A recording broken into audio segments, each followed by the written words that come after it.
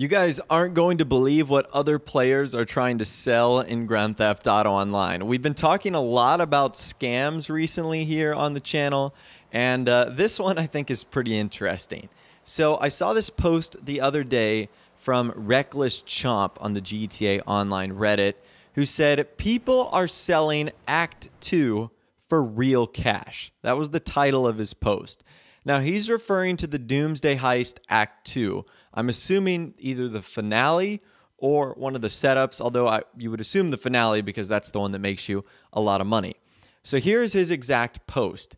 He said, just today on Facebook, a guy was selling Act 2 for cash, $10 for $4 million. And first I thought the comments would be people laughing at them, but actually a couple people are agreeing to buy. There are people who actually buy shark cards. But given $1.2 million in-game is $19, this guy's offer is a steal. He claims he takes 15 to 16 minutes to complete one round, and within 1 hour, he will get you the $4 million.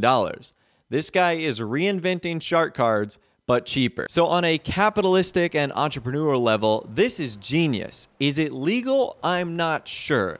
And that's kind of what we're going to be discussing in this video today. So let's break it down. Essentially, what this guy is doing is advertising on Facebook, just a social media platform, that it kind of sounds like will take your account and then do Act 2 of the Doomsday Heist. He'll complete it in about an hour and you'll have $4 million, which I guess makes sense. So for $10 and an hour of your time that you don't play GTA, you'll end up with $4 million.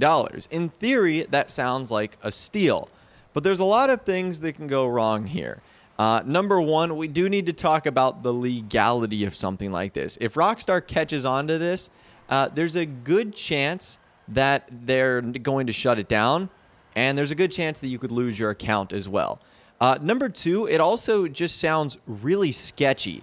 Like the fact that it seems like you have to give this guy your account information. I mean, why would you give someone your account information even if he has really good reviews?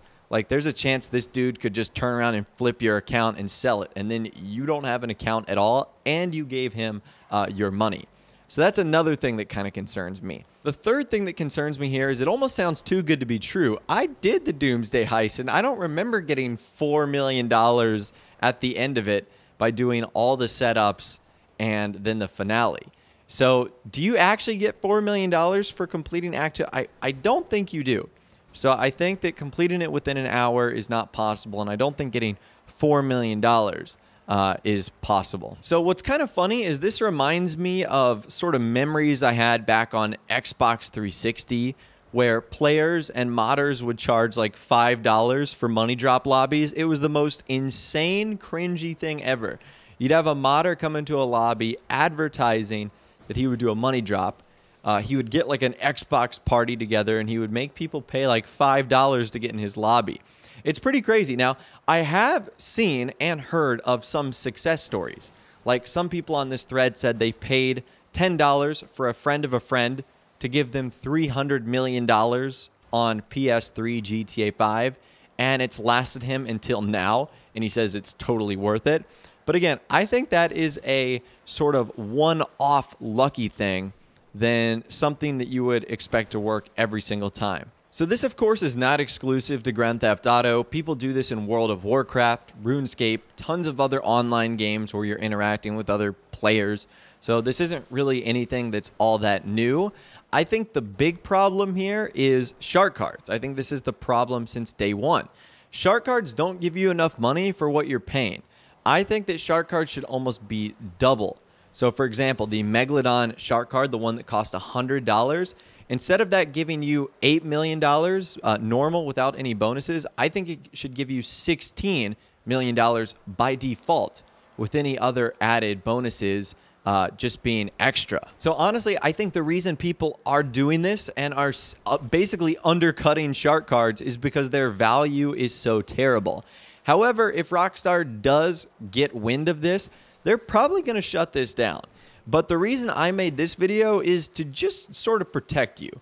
Like, this sounds really enticing, and it sounds like it's worthwhile to spend 10 bucks, which, you know, you might get for, you know, doing a simple job around the house or something like that. or who knows, and you get $4 million for your favorite video game.